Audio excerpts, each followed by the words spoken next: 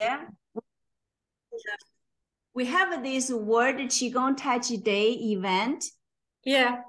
Yeah, so it's around the world, and usually it's on Saturday, but we extended all the way from Friday evening to Sunday noon. Wow. And Friday evening, I invited my Chinese teacher online from China. Ooh. And oh my God, she was so incredible because, how to say it, she's been, like living this life, like from a perspective of the oneness, the whole, right? So she sees everything in a totally different way, Like, for example, she sees things vibrating just from an ordinary eye of hers, right? And that day, originally we planned to have her actually go to the park that's next to her apartment complex so that she can bring us into of her energy, field, and then walking around with us, looking at of the objects, like the leaves and the trees and the flowers, and then so I was hoping that she can guide us together and then looking at the things in a very vibrational, form, right? But maybe time is not ready yet. When she was supposed to go out, suddenly it was like incredible rain at her location, not our place, right? So at her place, it was such a big rain. And then until it was like almost, it's already the time of her session, 8 o'clock. Then the rain became a little bit smaller. And she was going to go out. And I said, no, no, no, don't go out in the rain. I don't want you to get sick, because the spring, especially these last few days, it was kind of cold, right? So anyhow, we didn't do that. But instead, that our meditators, like has a lot of questions, and so we asked a lot of questions to her. And I want to share with you like two things. One was that, that they were asking one of the consciousness study, like a scholar, and he wrote like books and things. And he's also considered by many of the scholars as because he wrote his book over 20 years ago. At that time, not many people really talk about consciousness, Yeah. So he was asking her that, to you, like a remote viewing. And then the other one is that, like seeing into someone else's body and able to see inside of somebody's body, like an x-ray, because my teacher, she does that, right? So he asked her, is there any difference between the two, like remote viewing and the other one, And then Li Ling, it's her name. She said, there's no difference because that we are actually all one. The reason why that you can see, and actually everyone has the ability to do so, it's just that, we are so distracted. It's because we are all one. So the local, the remote viewing, and also you're seeing, somebody's inside of their body. Actually, you're looking at the same thing. You're looking at actually within yourself. Within yourself, you yourself containing of everything, everything in the cosmos, everything of existence, So you just look at the same thing. There's no difference. These two are the same thing, Yeah. So that was one of the question.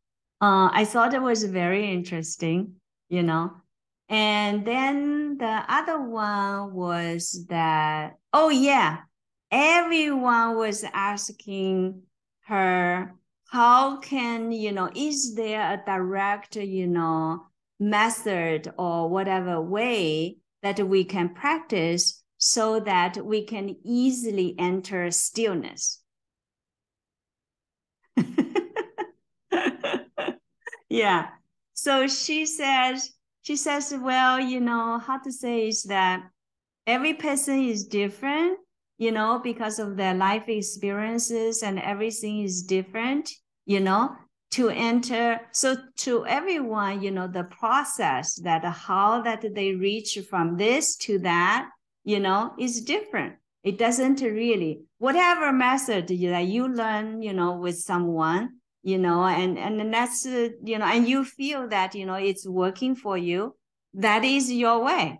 And by the time that, you master that, when it comes to a point that, that is not satisfying at you anymore, whatever other teachers is going to just naturally appear.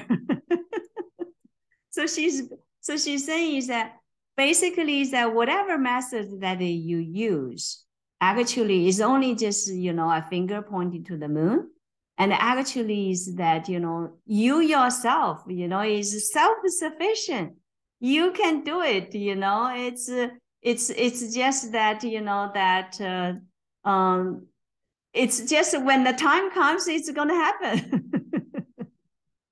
Yeah. So she says that, no judgment, and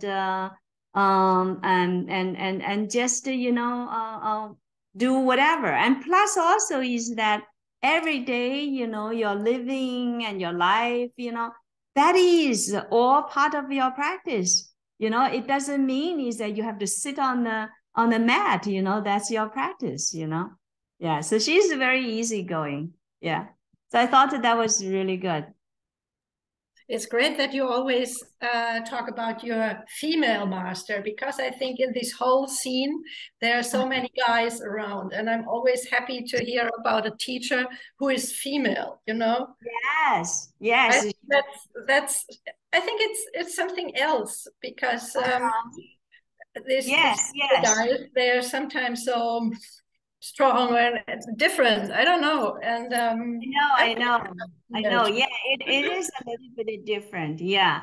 And the thing is that also another thing is that she comes from a background of, electrical engineering and, physical science, right?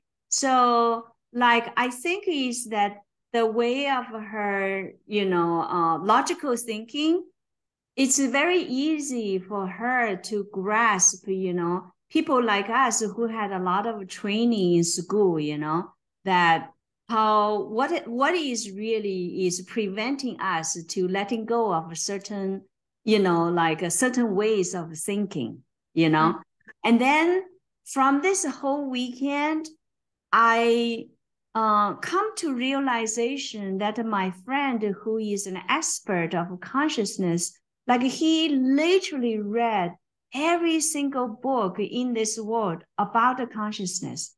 And then I noticed a pattern of his way of seeing everything or understanding everything. For example, when I mention any kind of experiential, experience with him. For example, when I tell him, that my teacher, can X-ray, someone's body, or when she can long distance viewing, or when me, from far distance, cross the continent online, I can know how the person's body feel. When I tell him these things, immediately, like he has a pattern, and his pattern is immediately comes up and tell you a few books that in these books that these were talked about, and this is called, let's say, clairvoyance,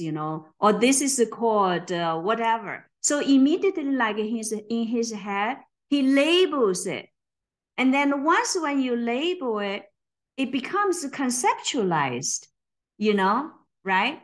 So I was saying, okay, So I said, it seems to me, because you are more like a scholar, so for you, when you hear something, immediately you want to go and identify whether this is something other people have already discussed and how they discussed. But I said, but the thing is that my feeling is that this is because he also is a person who is very curious. You know, for example, when he labeled it, when he conceptualized it, his conclusion was that, oh, that is a special ability. So I said, well, when you think of that way, immediately you concluded that you don't have a special ability and you cannot experience that. And I said, that's a hindsight. Yeah, that's not true. So I said, well, what about is that you just let go of this and then you just look at everything from now, trying to live your life and conducting of your activities from a totally different perspective, starting from the wholeness, from the oneness. You start to see things from a oneness. For example, you know, uh, let's say is that when you were making a decision this weekend, whether you're going to come to Eastover or not, you begin to see from the whole, and maybe you're going to figure it out is actually is that whether you come or not is very automatic. You didn't actually really, there was a deliberate, let's say, thinking and this and that. And at the end, the decision you decide to come actually is that it's almost like a predetermined, it's very automatic. But then when you're look at your individual, and you might have thoughts, oh, okay, well, this weekend I'm pretty busy. Yeah, maybe I shouldn't go, or this. It seems like there's a decision process, but actually, probably at the end, whether you came or not was pretty automatic. But anyhow, so at the end, and then I say, so let's say when you have an experience that rises up, and instead of like trying to label it, saying, oh, this is paranormal, this is whatever. How about is that not doing that, and then just stay with your feeling, and then feeling it how it is, if from a wholeness, from a oneness perspective, how would that be? I said, maybe, after a while, you're going to like also feel these experiences yourself, rather than only just scholarly that you heard about this. So I thought that this was very interesting. I felt there was some kind of pattern, going on.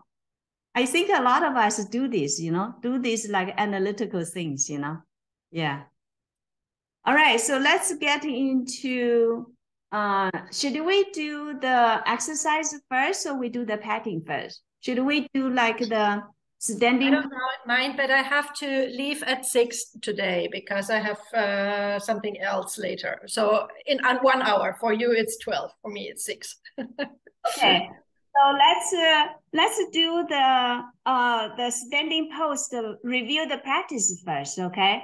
Because the patting, I think that you probably already, more or less got it, and you more or less can, practice yourself, okay? All right. So, but do a little bit of patting so that we feel a little bit of energy, okay? And then also at the same time, shake ourselves, so that we get our spirit moving up. I already did the morning meditation practice with my Chinese group. So that's at our time, usually a little bit past 8 o'clock. Probably not a good, convenient time for you, right? Yeah.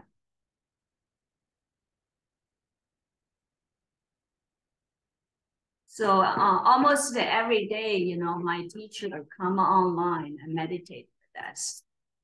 We've been doing this for over 3 years.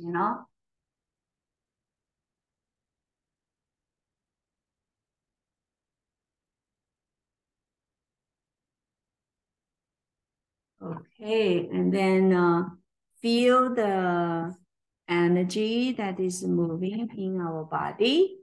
And okay.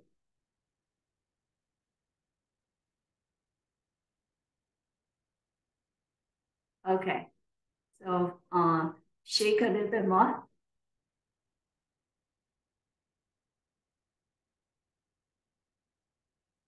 and feel the energy. Put the feet together.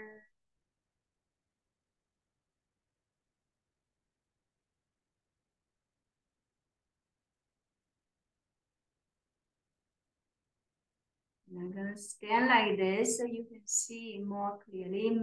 Um, for the beginning of the form, it's more of the head, okay? So I'm gonna put closer so that you can see more clearly. Okay, and then put collect the chi, and then put the hand here, hold it here, and the feet are close together, okay? Yeah. And the first one is that with the head straight, and tuck the chin a little, right? Stand straight, okay? Now turn the head upward and mainly moving the chin up,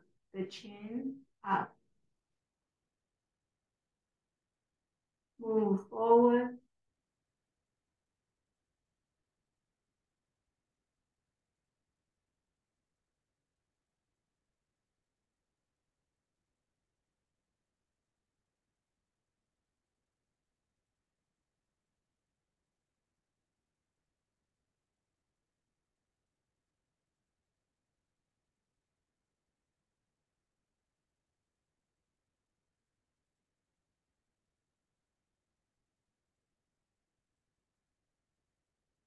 And then reverse, moving down along the body, using the chin and the nose as guidance.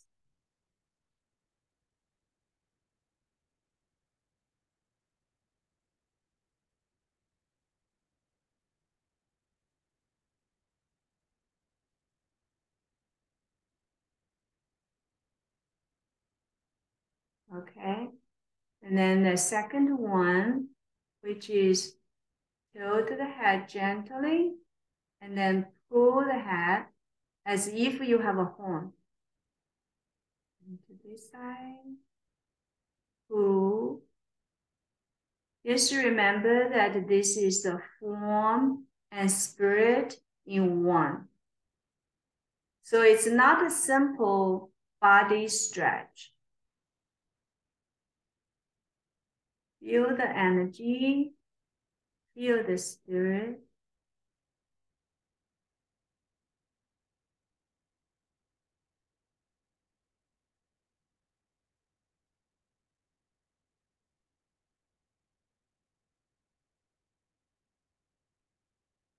And then use the nose as guide and draw an infinity, a horizontal infinity.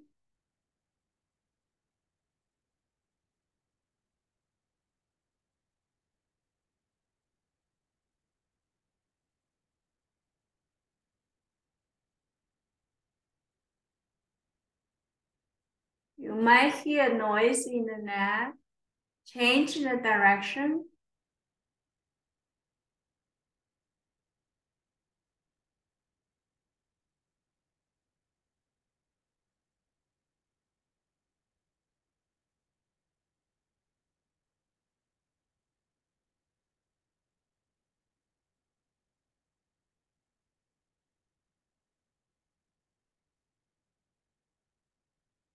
Back to the center and then relax the neck a little. So this is more relaxed, like no stretch or anything, just relax.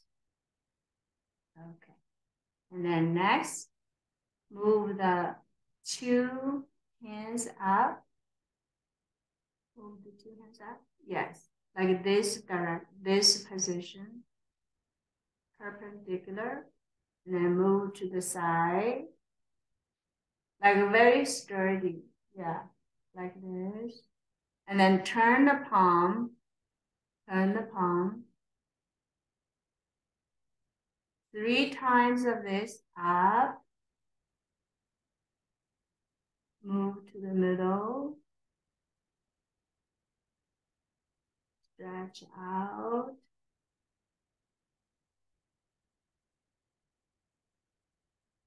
And once more. Okay, so you stay in one position. I'm just showing you in different directions. And then now it's move the palm. See? Keep the arm stable and only move the palm. Stretch the palm. Open the thumb and the little finger. Open the next pair.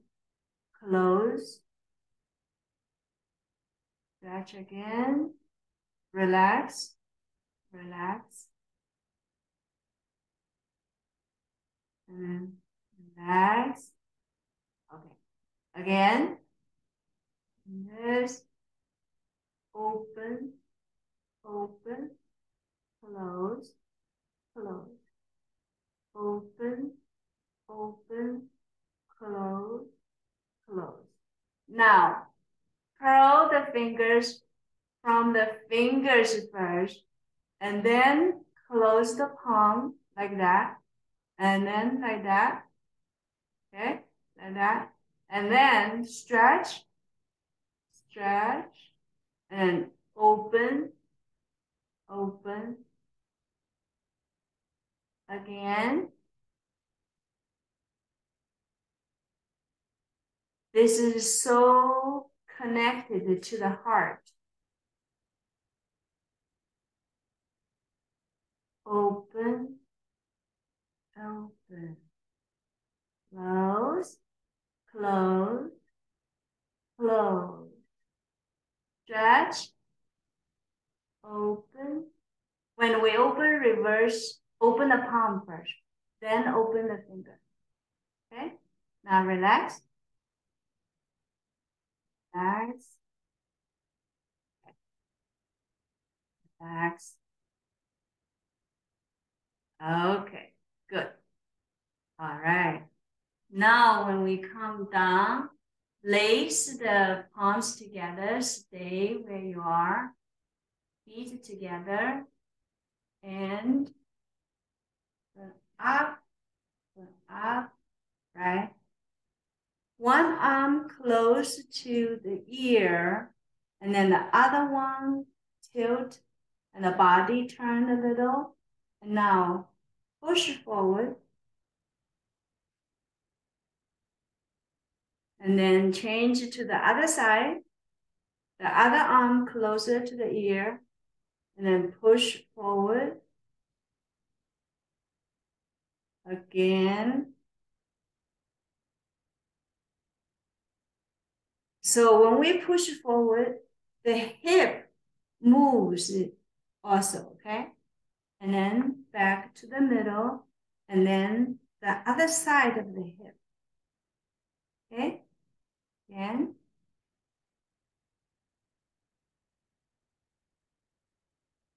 And this side. Okay, that's great. Okay. Now stretch a little. Stretch. So when we stretch, we really stretch upward. Okay? And then now, when we curl down, the head is like the firm head. Curl the head into the chin curls in. Now, neck, shoulder, upper back, middle back, lower back, further. The knee should be bent, and the two hands feet, how much you can reach the floor. So stretch the hip here, right? Stretch the hip 3 times. Try to reach the floor. The knee need to be bent. Just stretch the hip. Now turn to the left. Same stretch. Stretch the hip. Now turn to the right. Stretch. And then put the hand in the back of the feet and stretch, stretch, stretch. Now back up. When we back up, stretch the hip first, then the lower back, then the middle back, then the upper back, then the shoulder blade, then the shoulder, the lower part of the neck, and then the head back up. Okay? So it's like one vertebral by one vertebral to flex the vertebrae. Now once more, stretch, stretch, stretch, stretch. Okay?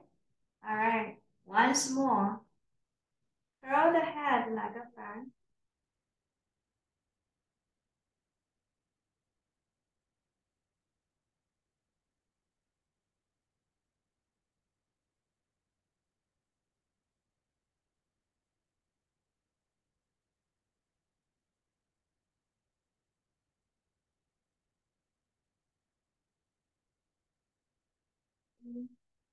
Stretch the hip.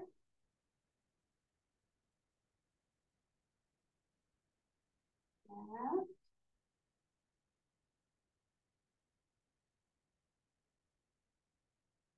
Right.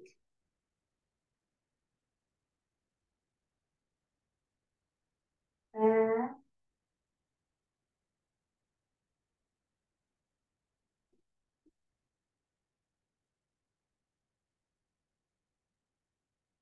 So one at a time. Slow. Slow. Slow. Now back to our position. Back to our original position. Okay. So now this is the next one. I'm going to step back so you can see my feet.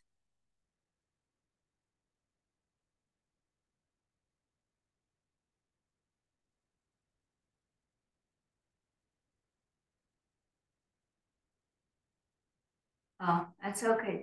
It's difficult to see the feet. But anyhow, I'll describe it to you. It's very easy. So we were with the 2 feet were together and we are back to this position. So now is that just like along the floor, move, like actually one way of moving is open the toes to the side and then move the heel, you know? So this way, you're gonna be naturally standing at like a shoulder width. You know, the feet is shoulder width, okay? At here. Now is that move the hip.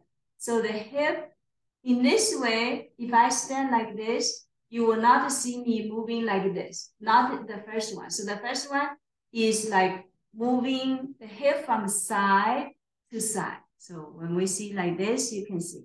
So it's like side to side. So it's like the tailbone, imagining there's a rabbit tail, and it's drawing like a circle.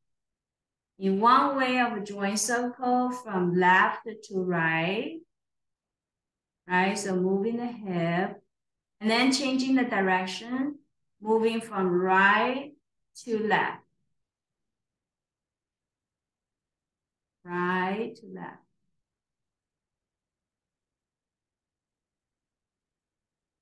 Okay, right? So then the next one, see the next one is moving of the tailbone stick out and then hug the tailbone. Out, hug, out, hug, out, hug, out, hug. Okay? And then from here, the next one. Okay. So the next we were standing like this. The next one is open the toes further out, like both sides further out, and the heels further out. And if you're able to, you can even more so out. Okay, so you are like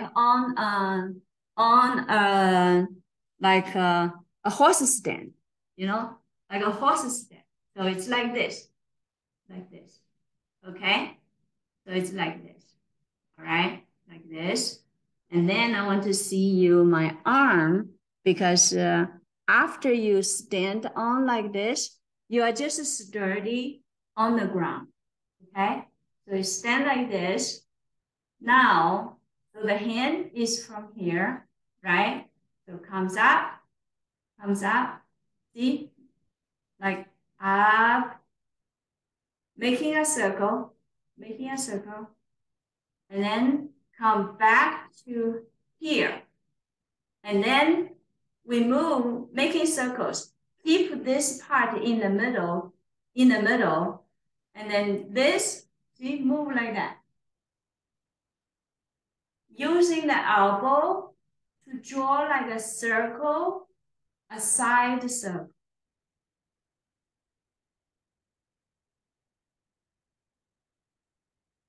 This is a very good practice, and we can do it sitting on a chair like this.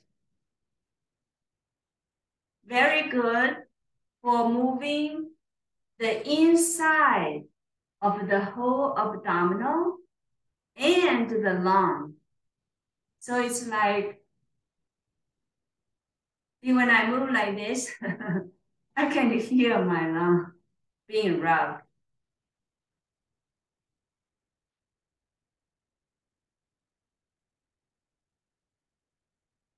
So when I did this, I used my right arm making the guide of the circle. The other arm just follow. Now we can change and we can make the left arm. You might be reversed and as the guiding circle and the other one follow. Okay? Very good for pancreas health, like adjusting blood sugar. Okay. Again, once more. So this one in the series, it does 2 times.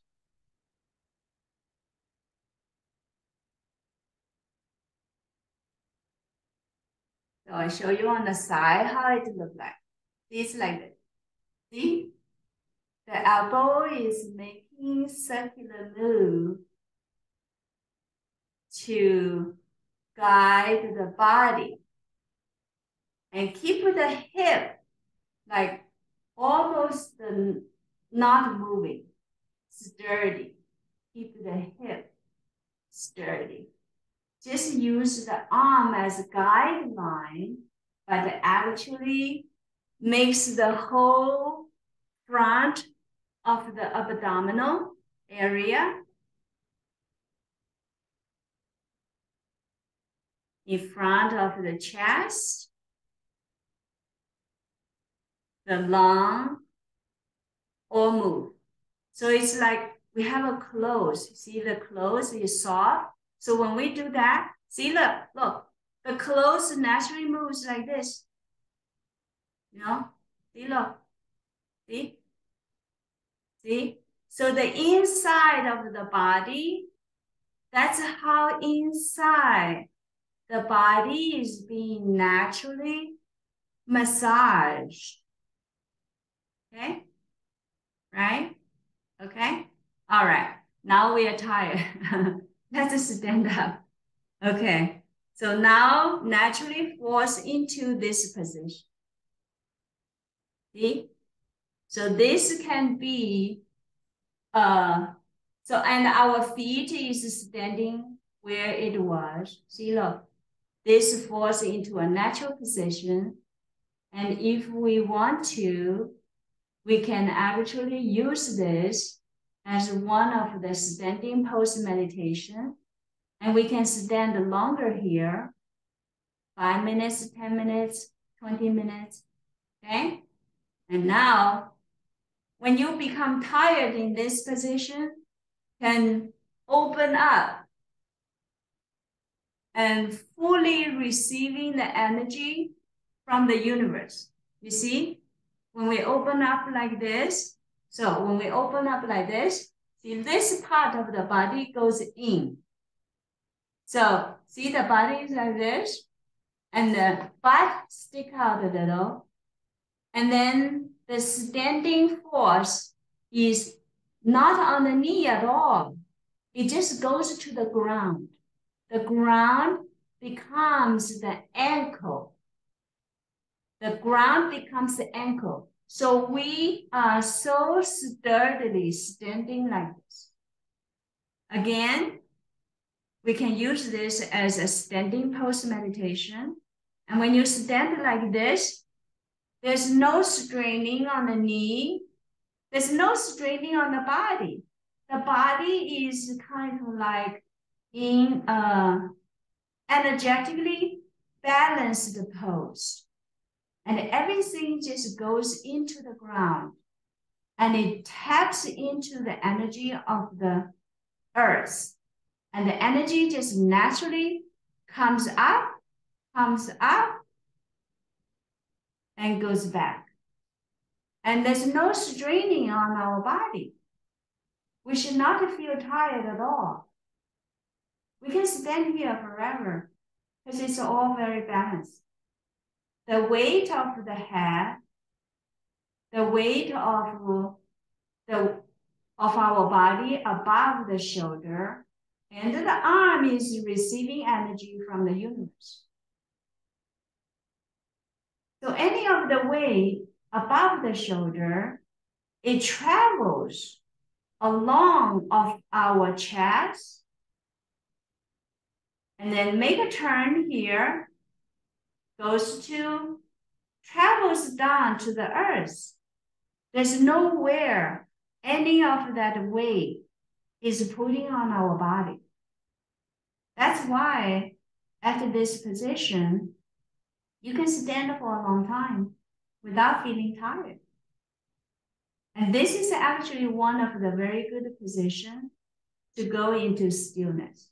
It's very easy to go into stillness from this point because you don't feel tired. There's no weight on your knee. And you feel so much energy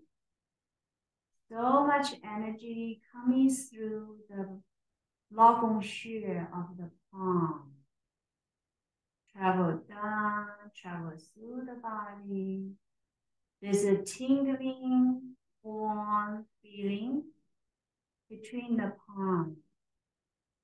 Travels down. And the head. Adjust the shoulder and the head. Totally relaxed. Totally relaxed. So relaxed.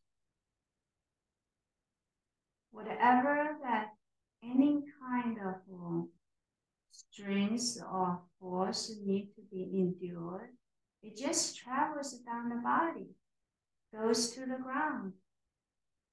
So grateful to earth. So grateful to the universe that I can feel so much energy coming into just this really, really empty vessel, a conduit. We are just a conduit. conduit of receiving this universal energy. And it comes through of the head, the back way. Feel like, I'm basking in this unlimited source of energy of the universe. And just travels down and travels down. And keep circling. Send it down to the earth. Send it down to the earth. And then at the center of the earth, moving up together with the universal energy. Okay, all right, so now, and then when we want to come back to our position, so we just come back and make your hand come to the center and then naturally sends down the energy through the head into the body, comes back down, comes back, and then come back to this position again and put the 2 feet together again. So now the 2 feet are together. And the next one, so we are standing like this. So the next one is now move the hand to the back, and see, holding the back, support the lower back, where the kidneys, okay? So now bend the knee, and then see how much that you can move down, and then at this position. So bend the knee with your front of the thigh straight. Feel the energy that's moving. Feel how the energy is moving within your body. How is that moving down toward the feet, in contact with the earth, going into the earth, to the center of the earth, circling back up, curve up to the back way on top of the head, moving down, and we are supported. Feel the chi, feel the vibration of the kidney. Feel that. Also feel the energy. Feel the energy that's traveling along the spine, down to the tailbone, to the side of the hip, to the back center of the thigh, moving down toward the earth, and then moving back up. So all of that, we don't really purposely go and do that, just automatically. Energy moves automatically. Okay? All right. Now, move back up, relax the knee, and the hands up, collect the chi, and comes down, come down, come down. Now come to this point, come to here, come to here. Now, gather the chi, gather the chi, gather the chi, gather the chi, and gather the chi to here. Put this arm here, put this arm here, and now same with this arm. Gather the chi, gather the chi.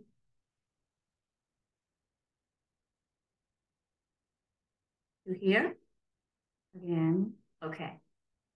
Be still for a second. Feel the energy. So the fingertips are touching of the acupoint here. And quietly making an om sound. quietly, not sound out.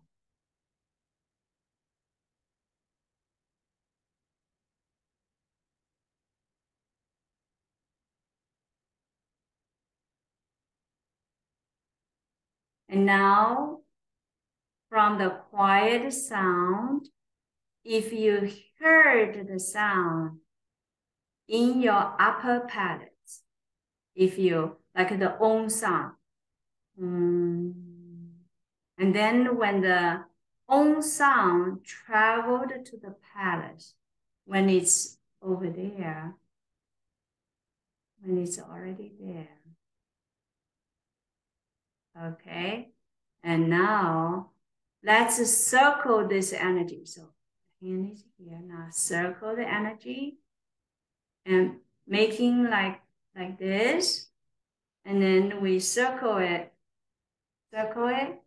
Now we're going to what do you call that? Like, like bend the knee and moving down like a cylinder of energy that's between your hands and up.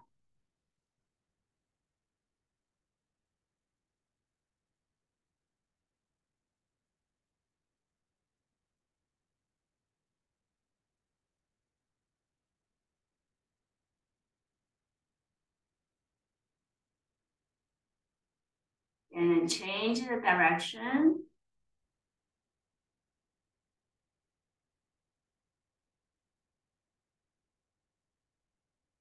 And moving down, and bend the knee first, bend down, and then put the hands in front of, on top of the toe, like when we bend down, after we bend down, put the hands on top of the toe, and then in a squatching position. I don't know. At the beginning, you might not be able to do it. You might, fall to the back. That's totally natural, totally fine. Okay, see? So I can 100% bend down. Okay, and then lift up the hip 3 times. One and down. One and down 3 times. Okay, and then put the 2 hands between the legs, and move up, and back to this position. Okay, all right, that's not easy. Okay, so there's an exercise that we can do, and I can show to you, and that's a very, very good exercise that I can show you. So maybe today, I think it's already a lot new ones for today, but I'll show you an exercise. And this exercise is very interesting and very good. And if we do that exercise, and then what we did over here, like bending down and then bend down, completely, in a squat position, and the 2 hands on top of the toe, make it totally actually possible, okay? And right now, maybe it's not possible for everyone, but there's a practice I'm gonna show to you now, and which is very interesting. So let me see, where do I do that? Okay. I'm gonna turn my computer so that you can see how we do this exercise. Okay, so there's a wall over here, and I'll show you.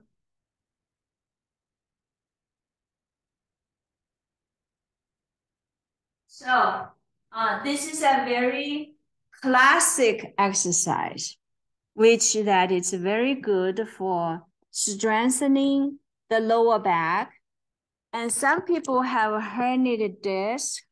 It might help them recover from the herniated disc. Okay, So it's very simple.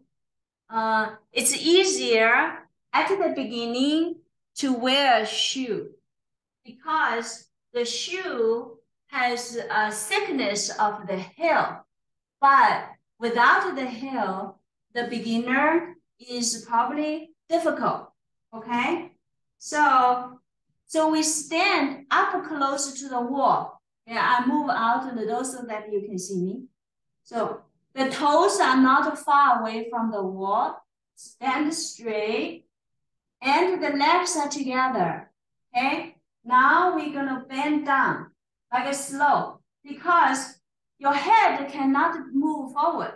If you move your head forward, your nose is gonna bump on the wall, right? So this is why this exercise is very effective.